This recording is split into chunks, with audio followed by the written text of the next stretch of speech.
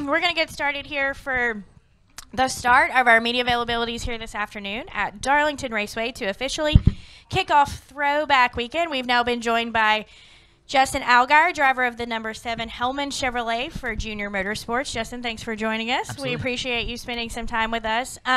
Before we roll straight to questions for Justin, another great finish last weekend in some ways, but I know a heartbreaker in some ways as well, knowing you had such a strong run at Dover.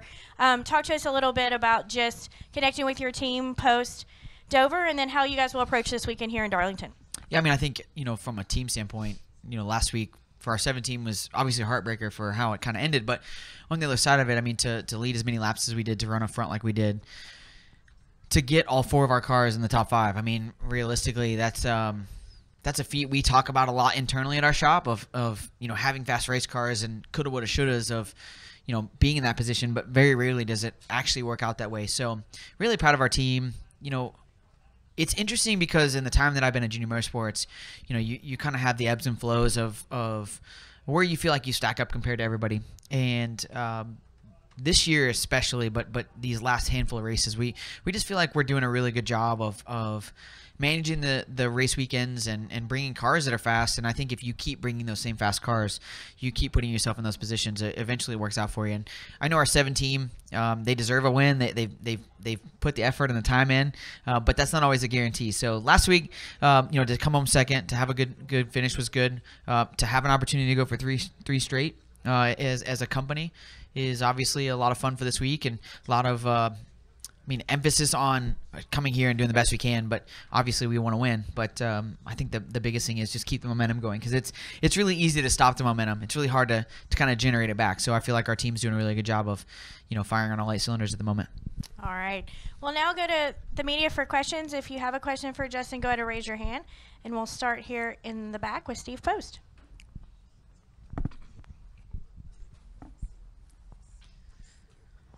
Steve Post, Motor Racing Network. Justin, the dynamic of you 4 drivers at Junior Motorsports. You're the veteran. You've got a really young kid with, over there with Sam. You've got a new veteran, if you will, with Josh. And then you got a guy that's somewhere in the middle with Noah. What's that dynamic like as far as practice, team meetings, you guys working together, not working together? What's that dynamic like? Very different. I think it's really neat when you look at the landscape of our sport, right? It's not just JRM that's kind of dealing with this. You've got a group of veterans that obviously have been around for a long time, whether that be on the Cup Series side or the Xfinity Series side or Truck Series side. You've had a huge influx of young talent that's coming through, and then you've got a huge range of kind of everywhere in the middle. And you take a guy like Josh Berry, who arguably is one of the best short track racers in the country, without that opportunity to come race NASCAR. Does he get the number one? I know he doesn't get the opportunity to do it, but number 2, does he get the credit that he deserves for his talent? Right? And I think that's the one thing I look at is short tracks all across the country. Every Friday, Saturday night, or nowadays it's Monday through Sunday, any day of the week they race on. But there's so many racers that are coming through that have either they're up and coming or they've been there for a while that have an immense amount of talent.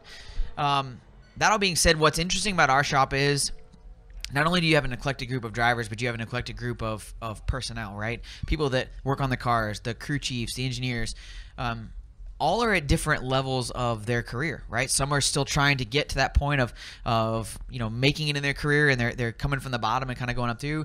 You've got some guys that have been around the sport for a long time that have settled into a home where they really enjoy. And it's so interesting because even as good as all 4 of our cars run on a regular basis, we leave to go to the racetrack considerably different. We all seem to fight different things in the race. I mean, last week we all 4 fought something different in the race, and still all 4 ran really well. And I think that's just a testament to the quality of parts that we're bringing to the racetrack. But I think it also goes to when you look at the people that are in place with each team. There's there's just a lot of cohesiveness amongst each group, right? So our 7 team really fits well together. The 1 team really fits well together. 7, 8, and 9. It just seems to work out really well, and I'm really proud of our team and where we're at. So as different as it is, and as I've had to learn a lot of new lingo. I will say that between Sam and Noah, their vocabulary is considerably different than mine. Josh and I feel like we're a little bit older, so maybe we kind of grew up in the same time frame, but it has definitely been interesting changing the lingo around a little bit. All right, we're going to come up front to Bob Pockris here on the front row. Bob Pockris, Fox Sports. You talk about the cohesiveness of your team, but your pit crew changes fairly often, as it's, you guys just take who you get from Hendrick. So I'm curious, when stuff like what happens last week, do you try to talk to any of those guys? Do you have relationships with them? How do you advise some of your other the other younger drivers on your team on how to maybe handle these situations? Well, I think there's a lot that goes into this. Number one, I've been lucky enough to be around the Hendrick Pit Crew organization for a number of years, and even before I was at JRM, I've been around the Hendrick Pit Crew, whether that be on the 51 Cup Series side or when I was at 31 in the Xfinity Series. One thing for me is people are people, right? And what makes this sport go around is the people. No different than all of your faces sitting in this room. Our media doesn't operate without the people that are involved in it, right? And that's what makes our sport so awesome and makes it what it is. And the pit crew guys are the same way. I have a great relationship with majority of the pit crew members from Hendrick Motorsports outside of the racetrack, not just at track. And last week was interesting because number one, last week we ended up having a failure, right? Ultimately the gun wouldn't switch directions, and that's what caused our final pit stop issue. But even furthermore, my rear changer, as soon as the race was over, he came and found me. And you can see the level of not only frustration on his part that it didn't go well, but disappointment. He doesn't want to be the guy that took us from up front to being mired back in traffic, which we got lucky and got a great restart and was able to get back up there really quickly. But ultimately it could have been a lot different. But having that conversation with him, I basically told him in that moment, and I've always kind of felt this way, is mistakes happen, whether you're on the pit crew, whether you're a crew member, whether you're a driver. Now, if they happen multiple times over and over again and it's the same mistake, then obviously that doesn't become a mistake anymore. That becomes a problem. But when you have kind of those one-offs, nobody intends to make a mistake at anything in life, right? You wouldn't go get in your personal vehicle and back into somebody and say, oh man, I wanted to make that mistake, right? It's no different than with a pit crew. And so, as disappointing as it can be sometimes, I think, because of the relationship that I have with those guys and the ability to have those conversations, it's no different than drivers or crew chiefs, whatever. If you're willing to have those conversations and really try to stay on really good terms, when you have mistakes like that, you roll with it, right? Especially when you get to the bottom of it, you know why it happened. That makes it even build that relationship stronger. So for me, it's always been about relationships with people, and as disappointing as it is, mistakes happen, and we just got to make sure that if we're having that same mistake over and over again, we got to fix it. But at this point right now, it's been kind of isolated challenges, and that's not even just with our team. I mean, here you look at the Cup Series side. I mean, you got guys that are what I would consider A+ level pit crew members that are having trouble on Xfinity Series side, on Cup Series side. I'm assuming they're having the same issues on the Truck Series side. And nobody wants to be in that position. So those guys are working their butts off, and it's appreciated when you have a great stop, because you can definitely know the difference between a good stop and a bad stop. All right, we're going to go to Pete, and then we'll come up front to Mike. All right, go ahead, Pete. Pete Iacobelli, Associated Press. Justin, this is supposed to be a place where young guys are supposed to struggle for a few years, but you came here right out of the bat and did well. What is it about this place that suited you right from the start?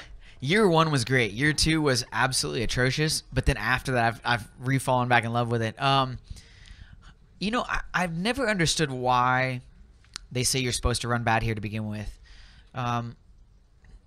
But this place is so unique, right? It is so different from everywhere else we go. And I think, too, it depends on your driving style. A lot of times when you're younger, you have a lot more aggressive style. And this place, I don't know that I've ever seen it benefit the aggressive nature of a driving style, right? I mean, I'm sure at some point in time it has. But for the most part, I feel like the drivers that are kind of let things come to you type racers, this is probably a better place for you. So I feel like that's part of it.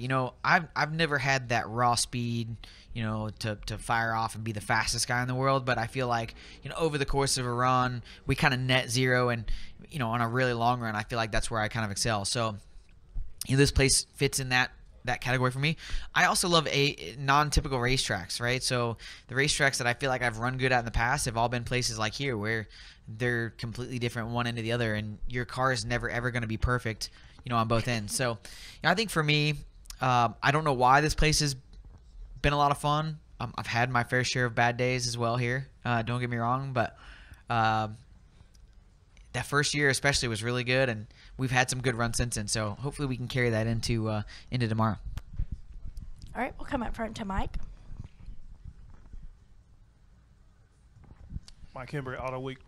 I want to ask you about something else, but first we have to know more about this vocabulary difference. Have you learned had to learn how to say dude or something else? Not dude, because I feel like that's more like I would have said dude probably when I was younger, maybe. I don't know. Just very, I don't even know how to explain it. Very different. Well, I mean, Noah did the gritty in, where did he win at? Talladega, right? He did the gritty in Victory Lane. I'm not going to lie. I had to figure out what the dance was because I didn't know what it was. So that's my fault.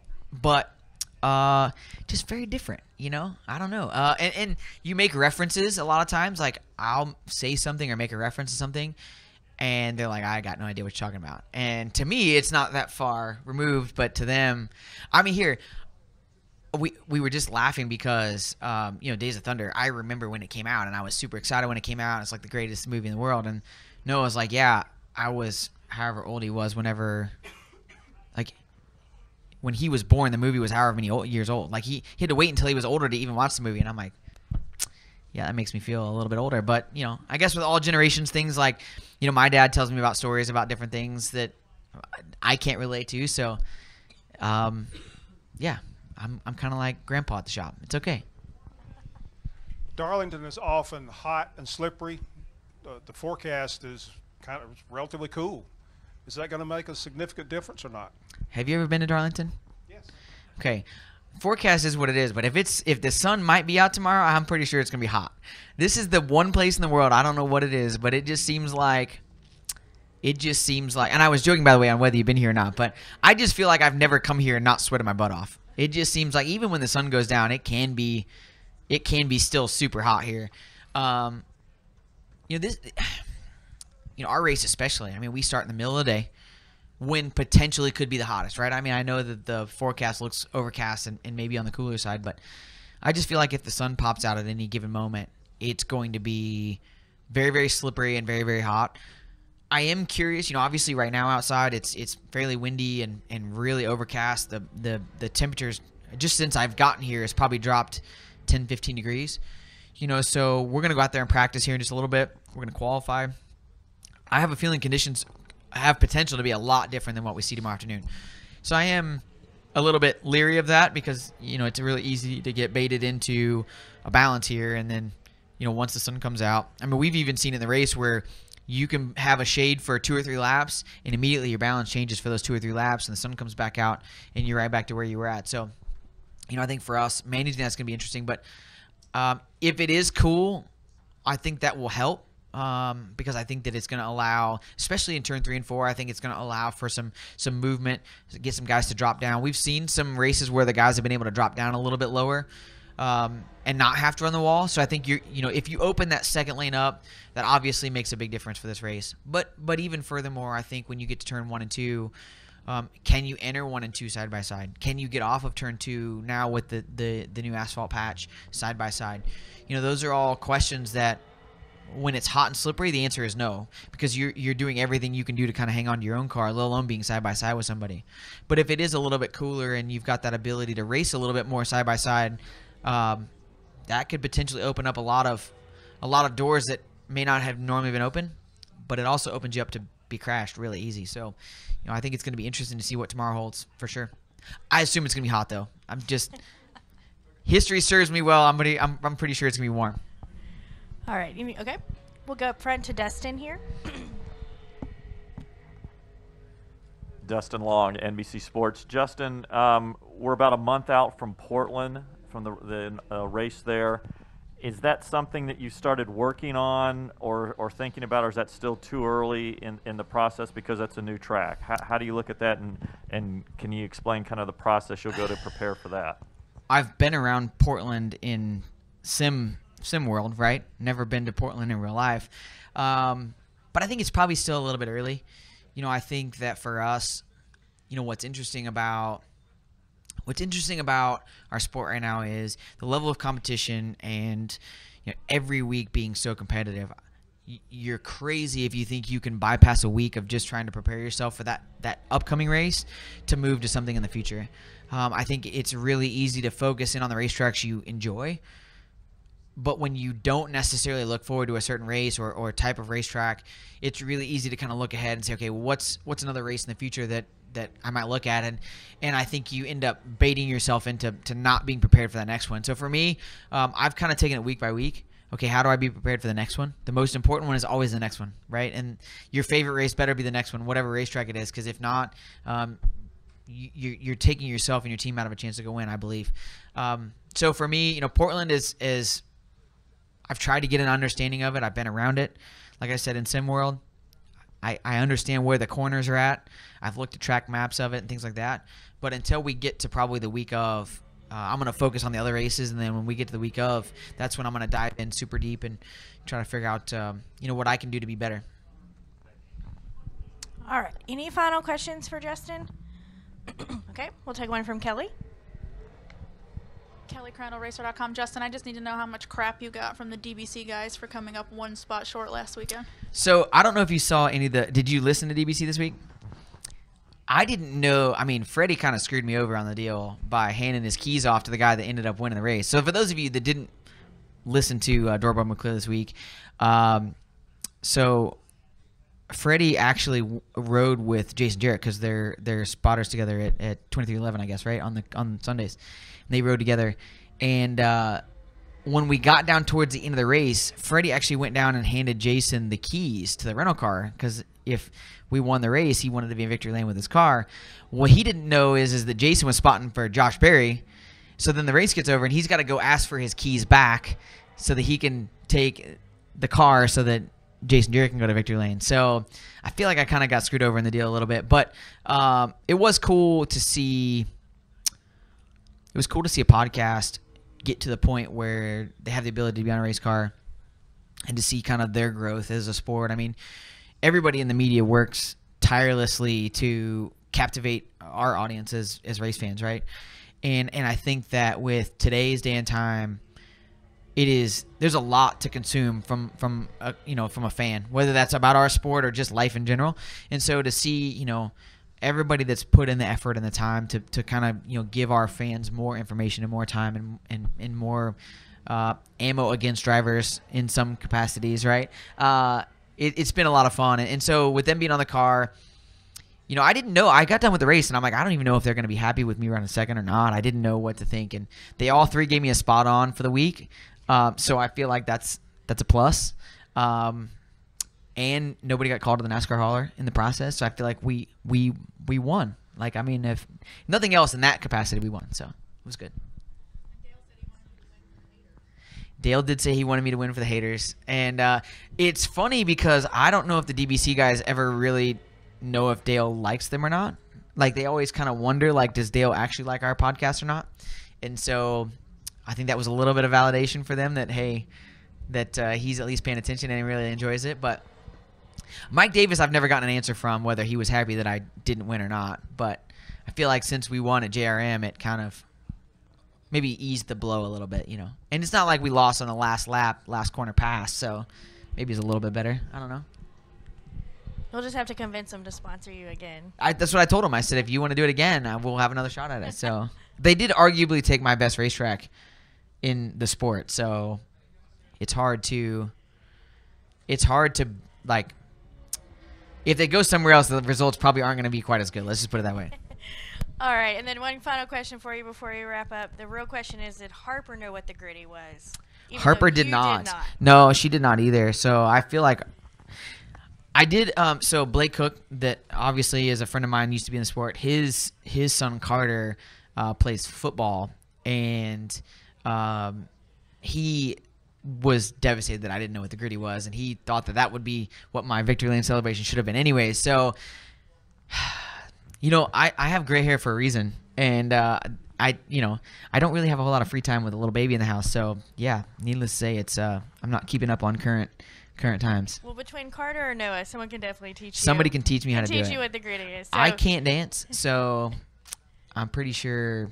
Not that that's really a dance, but like I have no hand-eye coordination to dance, so I don't think they're gonna be able to teach me either. Well, I mean, I could probably throw ears of corn.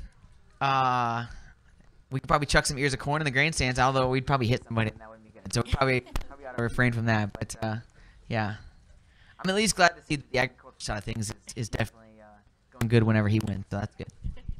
all right, Justin, thanks for spending some time with us. We really appreciate it.